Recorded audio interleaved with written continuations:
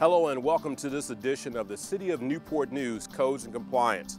I'm Anthony Hester, and today we're going to be talking about the accumulation of tall weeds and grass.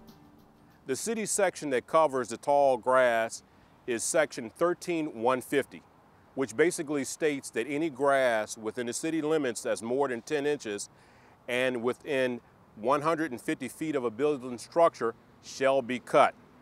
This also includes to the curb line as well as the paved portion of the property. Due to the economy, foreclosed properties, and property owners living out of the state, the grass totals continue to grow over the years. In 2009, the city cut 450 properties.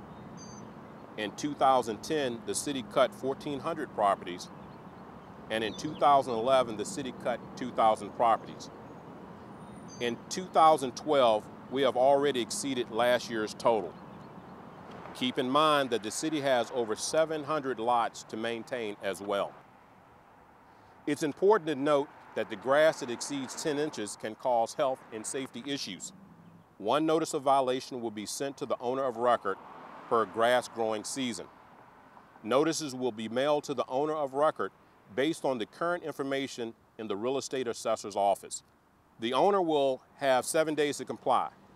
Failure to cut grass during this period will authorize Codes Compliance Department to hire a contractor to cut the grass. The average cost is around $250 depending on the size of the lot. If you notice any grass in your neighborhood that exceeds 10 inches, please call the grass hotline at 926-7474.